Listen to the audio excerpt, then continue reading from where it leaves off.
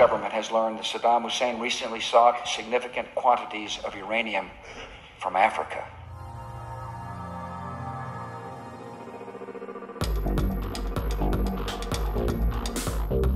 We know they have weapons of mass destruction. We know they have active programs.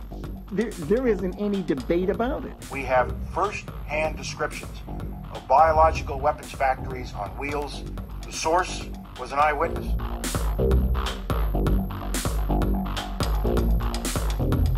Large sections of the British government's dossier were actually copied. Even the grammatical errors and the typographical mistakes are copied.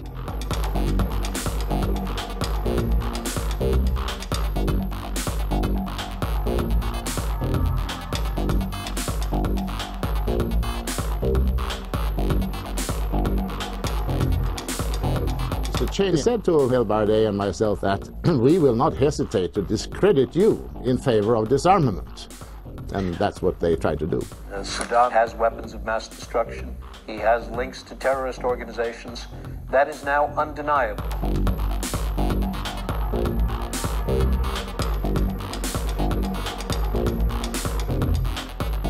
The endgame is the liberation of Iraq by the United States and other countries willing to join with us, with or without the blessing of the United Nations Security Council.